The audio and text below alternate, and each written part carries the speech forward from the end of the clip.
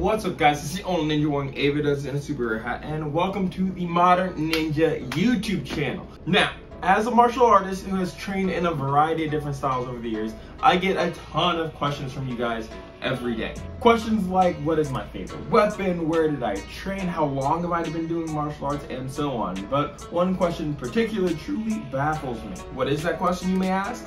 Well, is Taekwondo useful? Personally, I don't understand why people were even bothering to ask this question.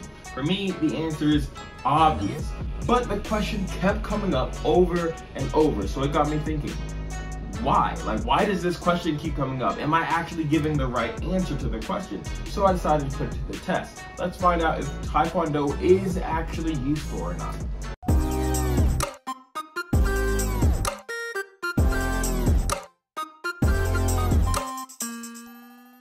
First off, let's make sure we're all actually on the same page of what Taekwondo actually is. And the best place to learn what the definition of something is the dictionary, so let's check it out.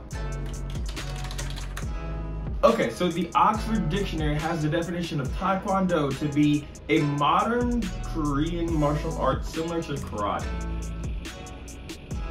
I don't know what it is, but I don't think that's quite good enough for what we're talking about today. So let's keep digging. All right, so here we go. Taekwondo is characterized by liking the video and commenting for the algorithm? Hang on, I think I read that wrong.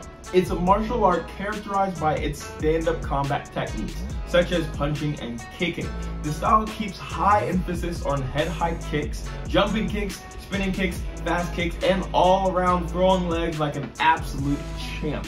That has me thinking it's probably the style that Sanji from One Piece uses, but that's for, a video at a different time. So it looks like for the most part, everything seems to check out. It doesn't prepare you for ground fighting very much, but that's not what the style is designed for, so that's okay. Because it's designed to teach someone how to fight while standing up, keeping your opponent at a distance with your legs, and following through with a combination that uses various parts of the body to keep your opponent on their heels. And along with kicking and hand techniques, most styles of TKD will train your combat speed, your reaction time, your accuracy, your stamina, flexibility, and a variety of other skill sets that are useful for both sport and real-life combat. Now, let's pause for just a second. I'm sure most of you already knew that part. So let's go into why I think this style actually gets a bad reputation. And in my opinion, it can be tracked down to two main reasons. Number one being the amount of Taekwondo schools in the world and in America specifically.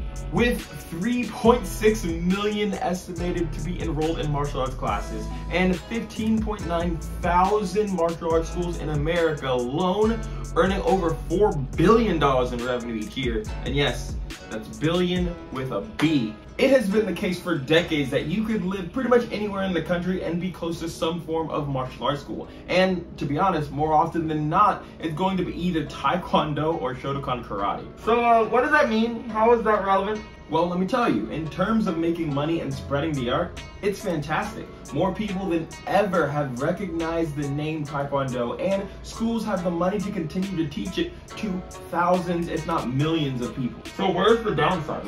What's the problem? Well, with that also comes the fact that the integrity may not always be up to par. What I mean by that is there are many schools out there that we in the martial arts community call pay-to-win schools. What happens is, over the years, instructors can give out ranks to their students that are not actually earned and they're not ready for, just to keep them enrolled for the money. I like money. What inspired you to build a second Krusty Krab right next door to the original?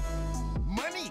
So over time in these schools, these people will teach the next generation, and the cycle will continue to the point where the people like the public who have a limited understanding of how the art works now believe that people who are unprepared for their black belt is the norm in that style. And this actually affects all martial arts as a whole, but if you want me to do a video on that, blow this one up and I'll cover it later. That being said, there is a second factor that, in my opinion, has an even bigger effect on the reputation of Taekwondo. And that is when practitioners don't wear my merch, link in bio. Okay, I am partly joking. But being serious, the other factor is the Olympics. And yeah, you heard me right. The Olympics gives the style a rep for being useless. Now let's break this down. Taekwondo has been used for competition since its creation, and it has specifically been in the Olympics for over 20 years now. Wow, 20 years. I feel old, guys, not gonna lie. But I'll have that existential crisis some other time. In martial arts competitions, there are different facets of the style that someone can compete in. There are katas or patterns, weapons, continuous fighting, point sparring, and lastly, the Olympic style sparring.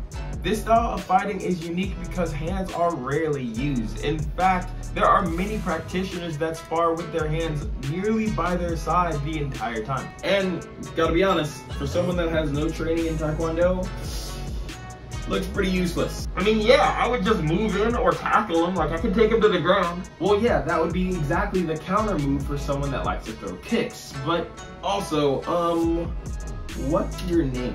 Like, your actual name? Oh, it's Spade, you know, because the whole face thing. Okay, well, I guess that makes sense. Probably should have been able to tell that on my own. As I was saying, guys like Spade are missing some things. Taekwondo practitioners are lightning fast, and many of them, they're fast enough to kick you before you can even throw a single regular punch. Secondly, they're only looking at one facet of the style. It's kind of like if you were to look at just the lead of a mechanical pencil and be confused at how you would ever use it because you're only seeing one part of the full tool. Is just the lead better than no pencil at all? Yeah, definitely, without a doubt. But is just the lead what you're supposed to be using? No, it's a whole pencil that comes with it. But I'm sure there are some of you right now that are getting ready to type in my comment section that aren't quite sold on the idea that Taekwondo is useful. So let me leave you with this. Martial arts is a bonus skill added on top of what normal people already know. So if a normal person can see someone kicking and think, I'm gonna go in close, then the Taekwondo guy also knows that same thing. Meaning, all the natural, instinctual moves that a non-practitioner would use, the practitioner likely already is aware of and has trained something to counter it. And in the words of my friend Dan Tries TikTok, think about it this way. If the average Joe can do this, the Taekwondo person can do this. Which one's better? Oh, but that's too fancy. You never use that in a fight. Simple enough for you? by the way, definitely follow him on TikTok if you haven't. He's awesome. But thank you guys for checking out the video. It means a lot. Make sure you drop a like and subscribe and do all that stuff. But you already know how YouTube works. If you want to see more of my content, subscribe, hit the bell, do the things so that you see more of my content. But with all that said, definitely check out the videos they're suggesting at the end of the video, because for some reason they think you'll like it. So, you know, find out if they're right. And I hope I will see you on the next video. But until then, my name's DJ Moore. This is The Modern Ninja, and I'm out.